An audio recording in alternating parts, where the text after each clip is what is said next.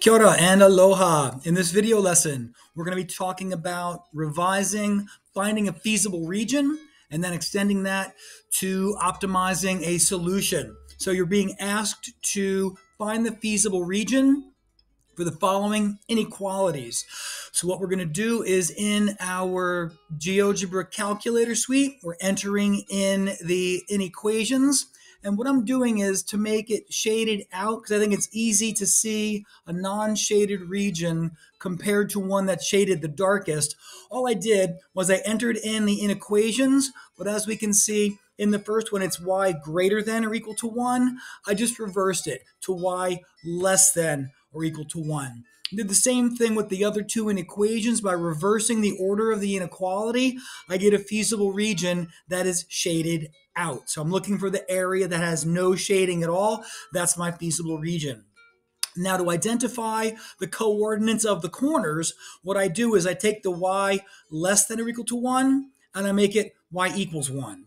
I have y plus 2x greater than or equal to 6, make it y plus 2x equals 6. And by doing that with all three of the inequations, by putting them in as an equation, I can then go to Tools, choose my intersect option, and by selecting the point of intersection, by basically just clicking on this point, and this point, I can now see my points of intersection are points A, B, and C.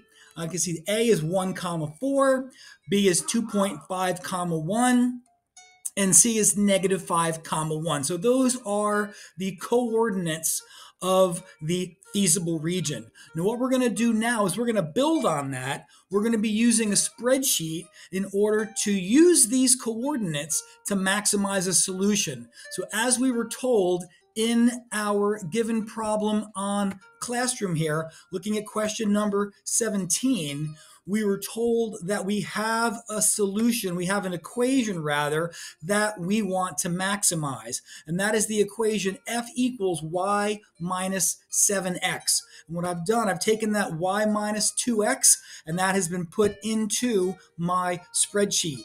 And I've also taken each point, the x coordinate and the y coordinates, 1, 4, 2.5, 1, and negative 5, 1. We are going to see which of those points maximizes this equation, and that's y minus 2x. What we're going to do now, we're going to format that. We're going to tell that cell, I want you equal to y value. Click on that. There's my y value, minus 2 times x. So minus 2 times, and the times is shift 8, and then the x. So what I've done is I've taken y minus 2x, in other words, 4 minus 2 times 1, and that gives me 2. And it automatically knows it wants to do that with the rest.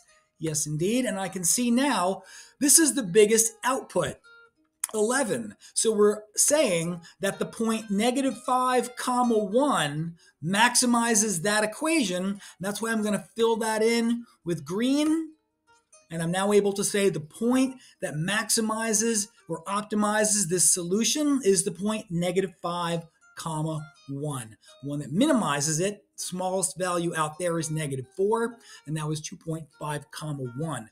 But to answer the question from today's Mahi Inayane, which point maximizes this equation, that was the point negative 5, 1. Okay, we're going to have more of these to practice, but you've got this video to go back and look at. As always, thanks for watching. Mauri mahi, mauri ora, ka kite ano.